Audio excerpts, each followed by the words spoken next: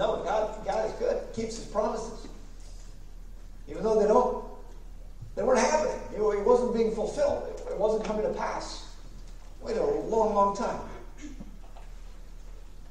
And his faith wavered. He stepped out from underneath God's will a couple of occasions, or at least one attempt, and then another one where he actually did. God rebuked him. And yet, finally, push comes to shove, believed God, and the Scripture tells us it was accounted to him for righteousness. And righteousness comes by faith, no other way. You can turn to Hebrews 11 if you're not there already. Hebrews chapter 11, we're looking at the depth of faith. We've looked at several examples, and I don't want to take away from any of the examples of faith we've looked at. I don't want to take away from those that we're still going to look at down the road. But I don't think there's any other in chapter 11 of Hebrews that gives us quite the depth of faith that Abraham does. And I don't want to discount Sarah in this account as well, because she's in it. There are those who argue that this is really still talking about Abraham's faith. I will explain throughout the course of this message that I don't think we can just put it all on Abraham. I think Sarah is commended for her faith as well in these verses. We've already looked at this. Started this message already. The pilgrimage of faith we looked at as Abraham was asked by God to leave his home and just to go to the land. I'll tell you about it later. I mean, that's not a really easy way to just pick up everything and go, is it? Just trust me. I'll tell you later where you're going. Just go. And he goes up to Haran. Spends a lot of time up there too. And the word of the Lord comes again to Abram at the time. We'll just keep saying Abraham because it's less confusing that way. But finally God brought him down to Canaan. But yet even there, he was just a sojourner. He was just a pilgrim. It wasn't home. And he never did receive that inheritance himself personally. But God had promised that his seed would. Because the nation that would come from him would. And on that basis, he just obeyed God. It was a pilgrimage of faith. Had an immediate response to God. Obeyed him. So it was an obedient response. And then it certainly required a tremendous amount of perseverance. But he looked for a city. Whose builder, whose maker was God. It was future. And we're really the same way, aren't we? We're pilgrims here. This world is not our home. We're just passing through. We're looking for a city. And we look forward to the return of Christ, and that gives us tremendous hope. We take it for granted. We would probably do ourselves a service if we would from time to time meditate and contemplate what if all the promises of God that we have were taken away from us and we had nothing to look forward to. No future in heaven to look forward to. No assurance of anything whatsoever of coming from the hand of God. Well, that would magnificently change our perspective, wouldn't it? Oh, wow, God is really good. We can persevere in faith. I have you turn as well to the book of Genesis. We're going to have a word of prayer here, but we're also going to be looking, starting in chapter 12 of Genesis, but then looking at several different chapters. There are portions of chapters, starting in Genesis 12. I'm going to get myself a little bit better bookmark here so that I can go back and forth a little bit easier. All right. So you have a finger in Hebrews 11 and also one in Genesis chapter 12. Let's have a word of prayer and then we will proceed. Father, we are grateful for your goodness and your faithfulness. That you are true to every promise you've ever made. And those that have been fulfilled and those that are yet to be fulfilled. Lord, help us to also discern what you've promised and what you haven't. And not expect things from you that you never said you would do. And yet, even in the midst of all that, cling to what you've said you will do. Because you'll never leave us or forsake us. You've never put anything in our path that's not for our good. And you want to accomplish Christ's likeness in our lives. So, keep our focus on what you really truly have promised and the spiritual blessings we have if we will have the faith to receive them. Lord, everyone out in this audience here this morning has a little bit different set of circumstances.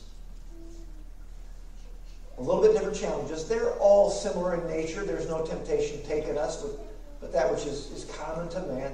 We're not lone rangers. At the same time, they have their uniqueness for this time in our lives, perhaps, or just the set of circumstances we're in have their own unique nature. And I pray that you'll touch our hearts where you see the need in each one of us today.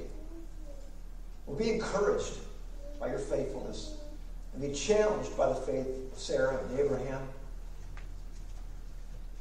And may we just persevere. Lord, we certainly acknowledge many who in recent days gone through challenges, trials, difficulties. Thank you for bringing Ken home from the hospital. I pray that Kenny would just continue to heal up now, grow stronger day by day. Lord, it's been challenging. He's needed to rely on your goodness and your grace and your mercy, your faithfulness. The same is true for Joe and Sally and ongoing challenges they face with physical needs that always come with spiritual challenges.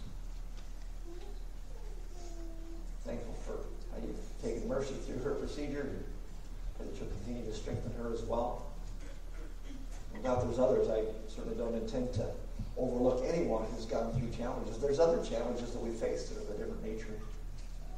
Just lift all these up. The Lord, just again, speak to our hearts this morning.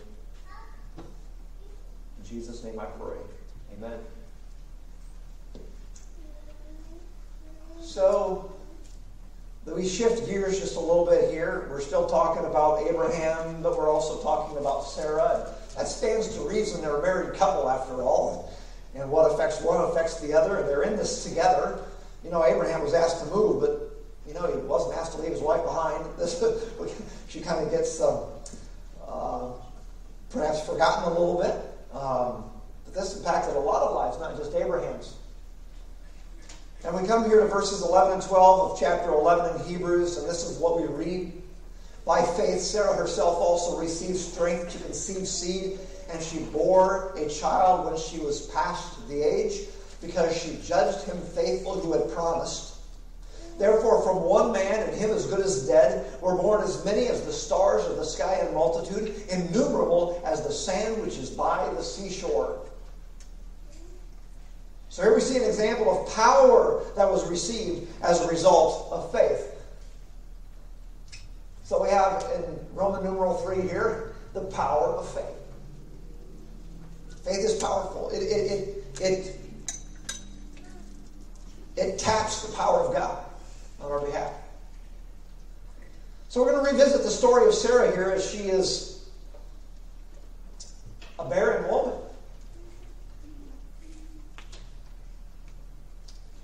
And she's getting older. And in fact, by the point we start looking at Sarah here, she's beyond childbearing years. And no doubt this has already been a challenge for her. Already been a trial.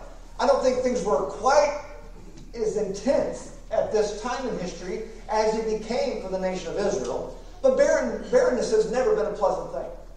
It was especially viewed as a stigma. In fact, viewed as of really not receiving God's blessing if you did not have a child.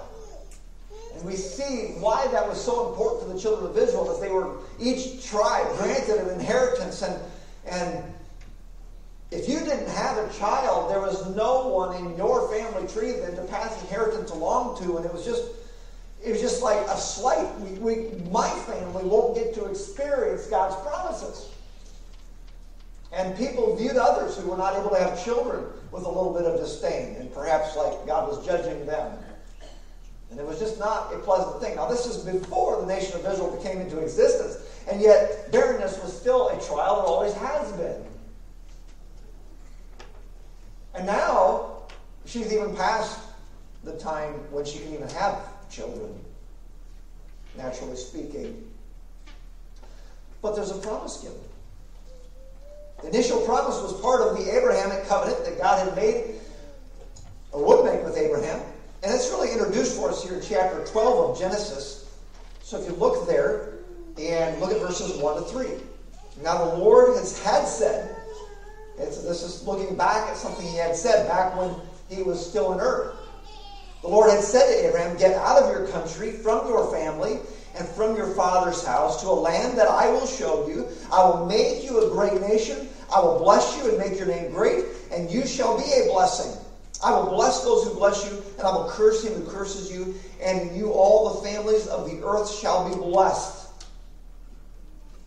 So here, God doesn't explicitly say to Abraham, Abraham, I'm going to give you a child through your wife Sarah. Okay? It doesn't come out quite that clear, but it's pretty well understood, isn't it? Abraham had one wife, he had Sarah, he's going to have kids. You just assume it's coming through Sarah. And that's a right assumption. That's what God meant.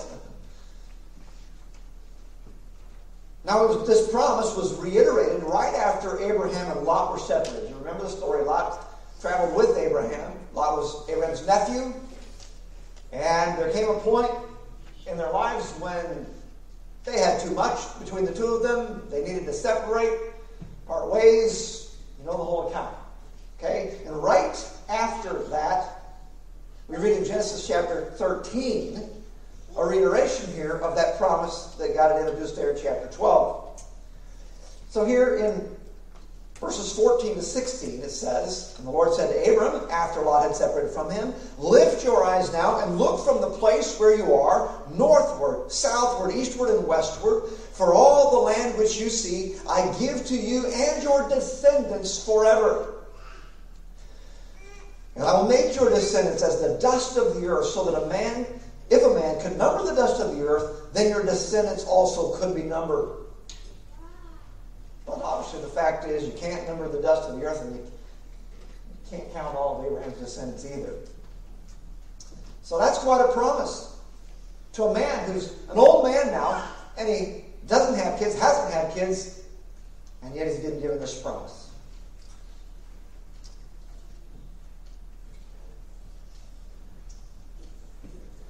Genesis chapter 15 then, God comes to Abraham in a vision, and we find Abraham questioning God. Now let's not be too hard on Abraham, okay? Honestly, would you not question God too? How in the world is this going to happen? It's just, let's face it, you all have had something in your life that you just desire, that you just want. And in fact, you even think it's a good desire and you're hoping that God wants it for you. Maybe it's something that you know God does want for you. And you're waiting and you're waiting and you're waiting. And there comes a point where it is incredibly challenging not to just become cynical. It's like, oh, that's never going to happen. It's just never going to happen. And then you add to something like that, something like in Abraham's case, which was old age, which would just kind of like just slam the door on even the possibility. So let's not be too hard on Abraham here for questioning. Now, I'm not saying it was right. I'm not excusing it, but I'm just saying we can understand, for crying out loud, can't we? So look at verses 2 and 3. Let me just go ahead and start with verse 1. After these things, the word of the Lord came to Abram in a vision, saying, do not be afraid, Abram. I am your shield, your exceedingly great reward. And Abram said, Lord God, what will you give me, seeing I go childless, and the heir of my house is Eliezer of Damascus? Then Abram said, look, you have given me no offspring. Indeed, one born in my house is my heir. Well, it was a well-known custom in Mesopotamian custom, that is, to adopt a servant as a male heir. Abraham has one of those. He has Eliezer.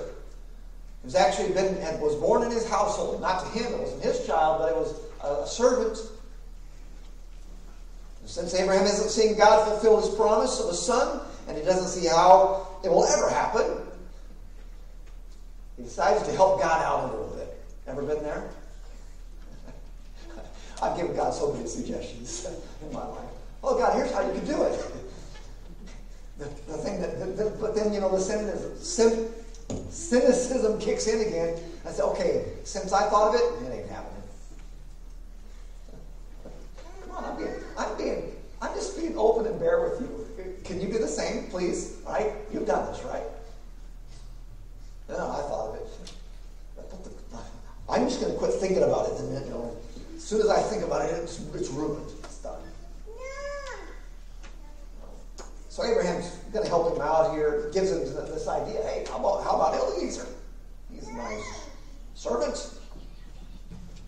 Well, God straightened him out quickly here in verse 4. He says, behold, the word of the Lord came to him, saying, this one shall not be your heir, but one who will come from your own body shall be your heir.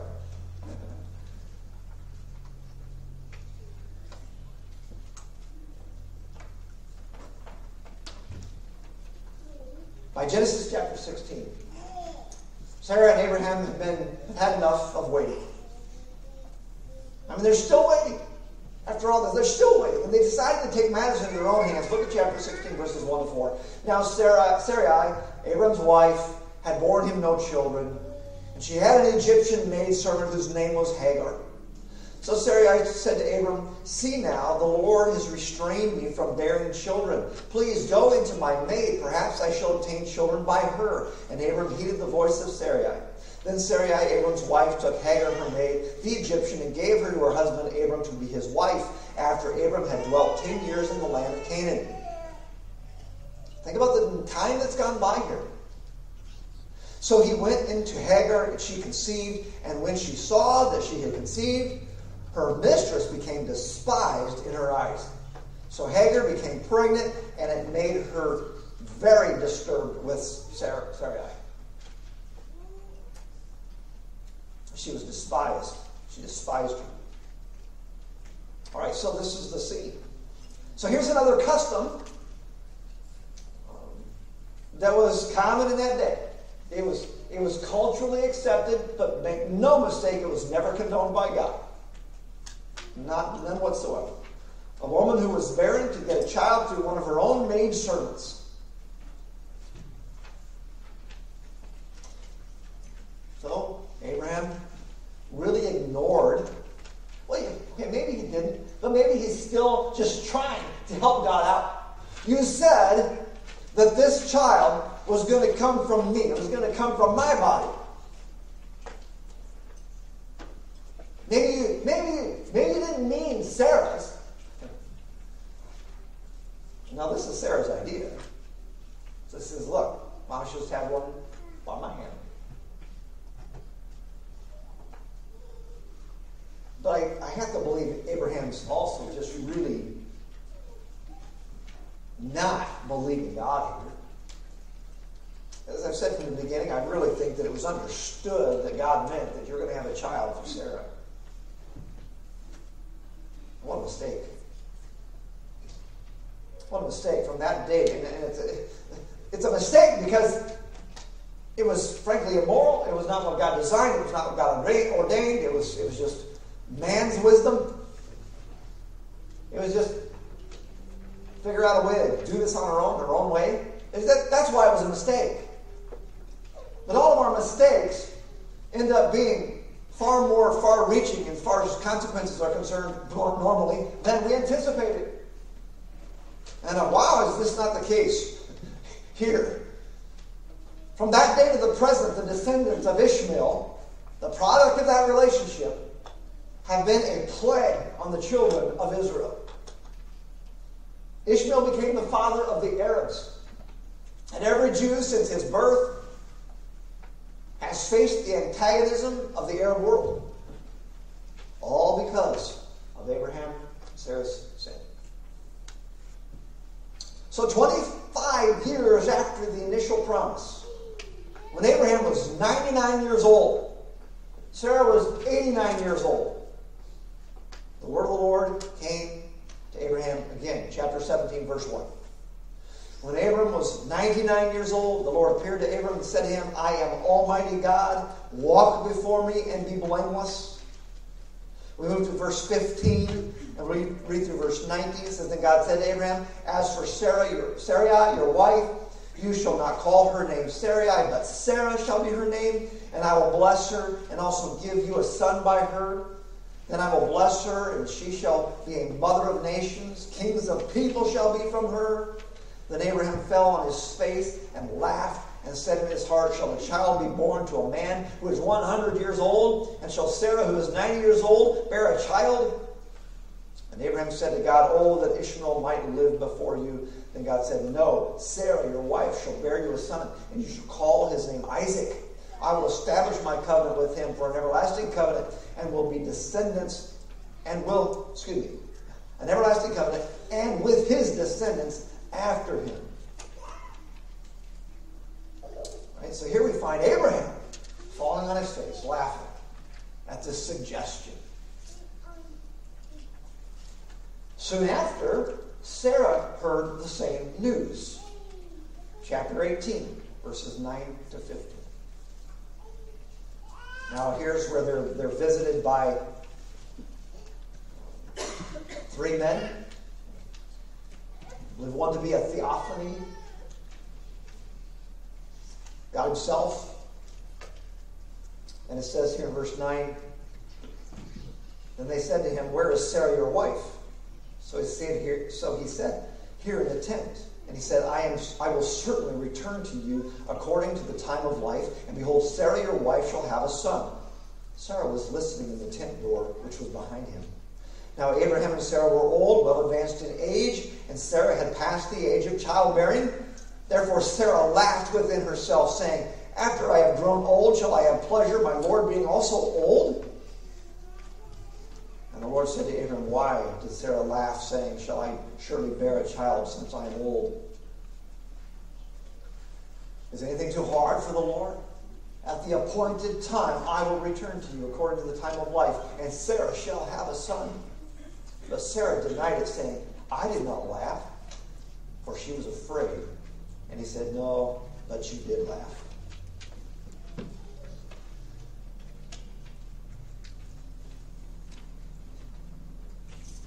You know, this isn't the first time she had scorned God's promise.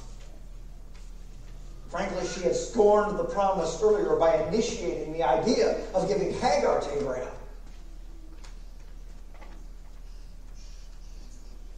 But here's where she is severely rebuked for her scorn. Apparently, she responded to the rebuke because she indeed did conceive. She bore Isaac. Look at chapter 21 now, verses 1 to 7. And the Lord visited Sarah as he had said. And the Lord did for Sarah as he had spoken. For Sarah conceived and bore Abraham a son in his old age, at the set time of which God had spoken of him. And Abraham called the name of his son who was born to him, whom Sarah bore to him, Isaac. I won't go ahead and read the rest of the account, but you just see that God was faithful. He fulfilled his promise. And some suggest that because of Sarah's past pattern of unbelief,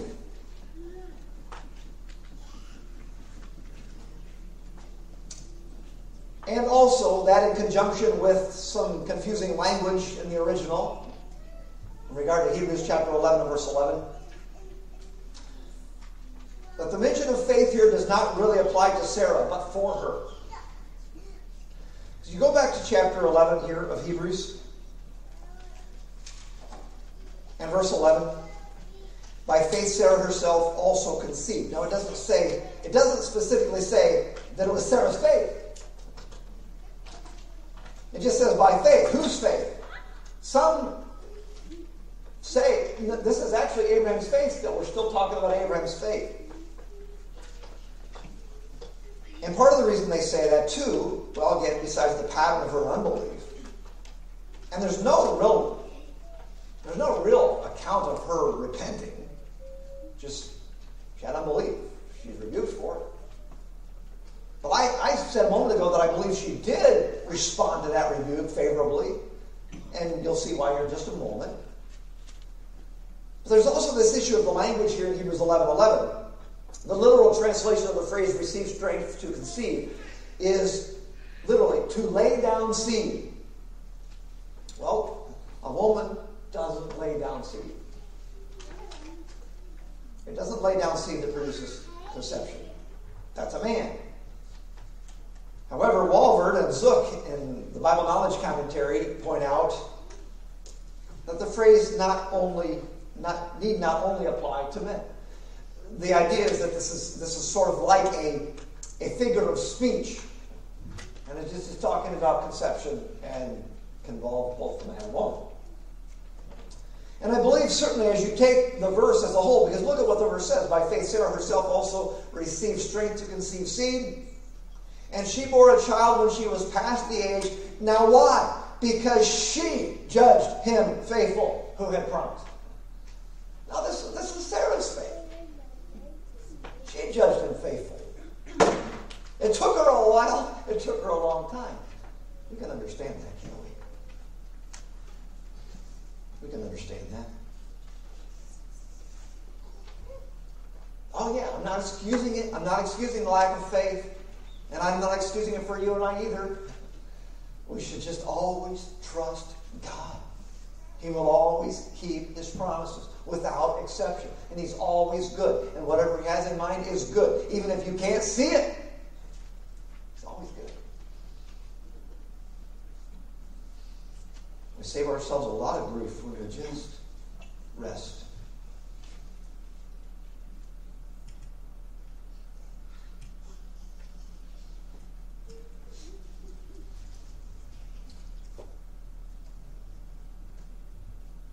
So, the promise was given. The promise was scorned. But then the promise was believed. And what a power she received. The word here in verse 11 of Hebrews 11 that is translated strength is the word dunamis. You're familiar with that word, aren't you? You've heard it said before. That's where we get the English word dynamite. And it's more often than not translated power. Sarah herself also received power to conceive seed. And she bore a child when she was past age.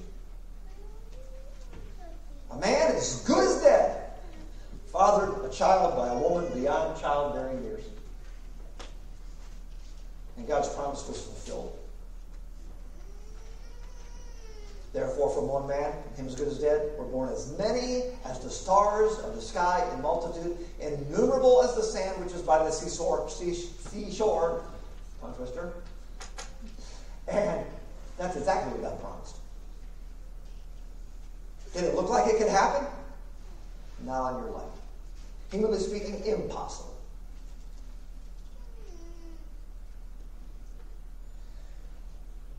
It's important for us to remember that we can have absolute faith in what God has promised. You know, God promised Sarah a son in her old age. She could count on it. And God has made promises to you and I. And the fact is, we can count on them. You know, many of those promises are really spiritual blessings. And it's not that we always receive them.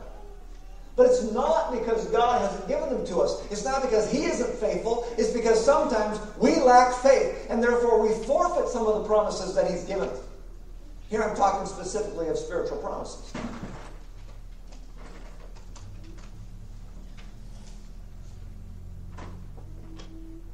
Speaking of spiritual endeavors, Paul said, I can do all things through Christ which strengtheneth me. Philippians 4:13. And that is absolutely true. There is nothing in spiritual terms that God wants Paul to do or you and I to do that he doesn't also equip us with everything we need to do it.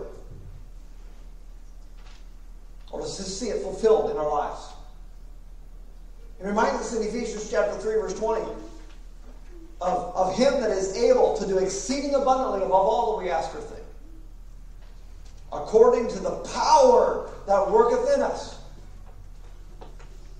This is really in the context of all the spiritual blessings we have in Christ Jesus in chapters 1 and 2 of Ephesians. It's talking about our spiritual growth, our spiritual maturity, the spiritual blessings we have in Christ. And they are given to us, and if we don't receive them, it's because we lack the faith. The obedience that responds to faith. Perhaps we had faith for a while, but we don't persevere, we don't endure, we give in, we give up. And we forfeit spiritual blessings. God's power is for us to claim. Whenever that power is desired in accordance with His will. Sometimes we can desire His power with self-centered motivation. But when we desire His power, the things He's promised us for His honor and glory, we can bank on it.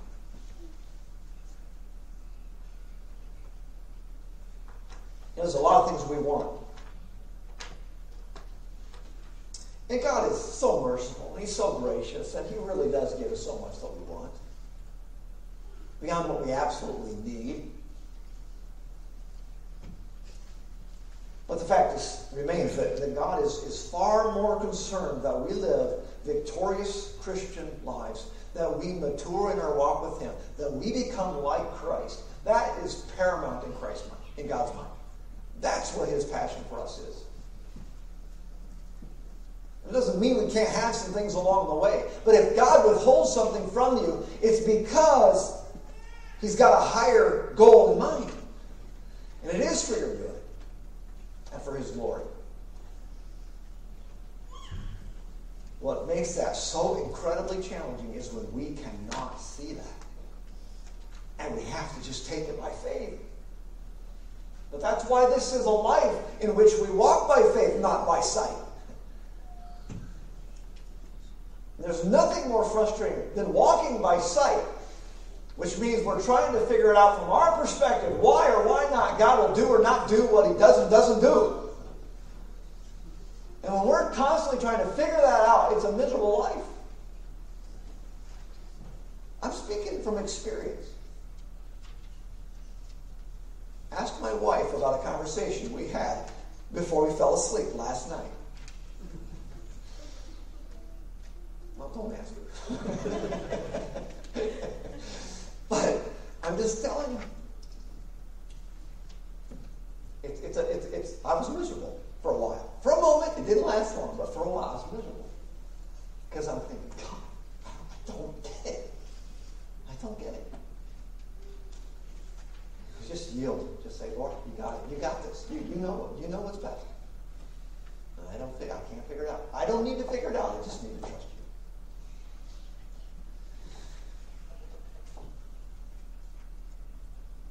So listen, have that kind of faith. That's the kind of faith that will unleash God's power on your behalf. And He'll do exceeding abundantly above all you can ask or think. After the fact, you'll look back and you'll say, wow, God did amazing things. And you know what? The things I were asking for didn't happen. The things beyond what I could ask or think for, that's what happened. That's what God did.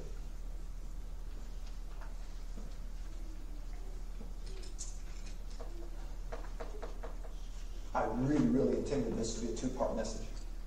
It's now going to be a 3-part message. Because we're out of time. Can you think of any greater need we have in our life than just trust God? Just trust Him. I can't.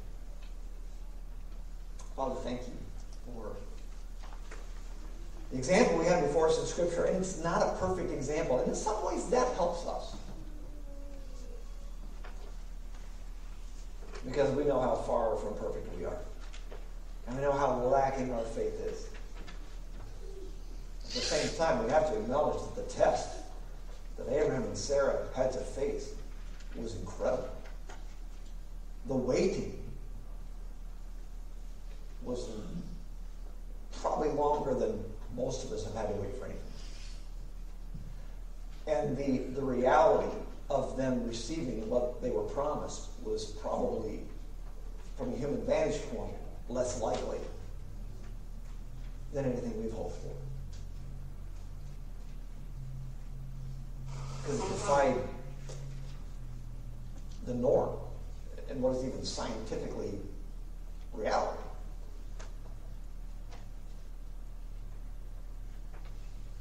And yet, Lord, they wavered, and we wavered.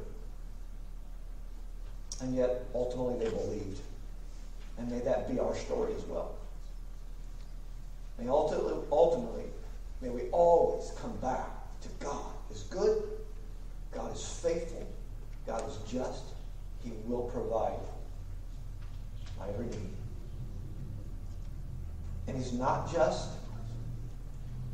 a hard taskmaster who will only give us the bare minimum of our needs, but in fact is a very merciful, loving God who, if we can handle it, will give us even our wants and desires and beyond what we could ever ask or think, even as it pertains to our desires. So, Father, thank you for being that God. May we be a faithful people. Lord,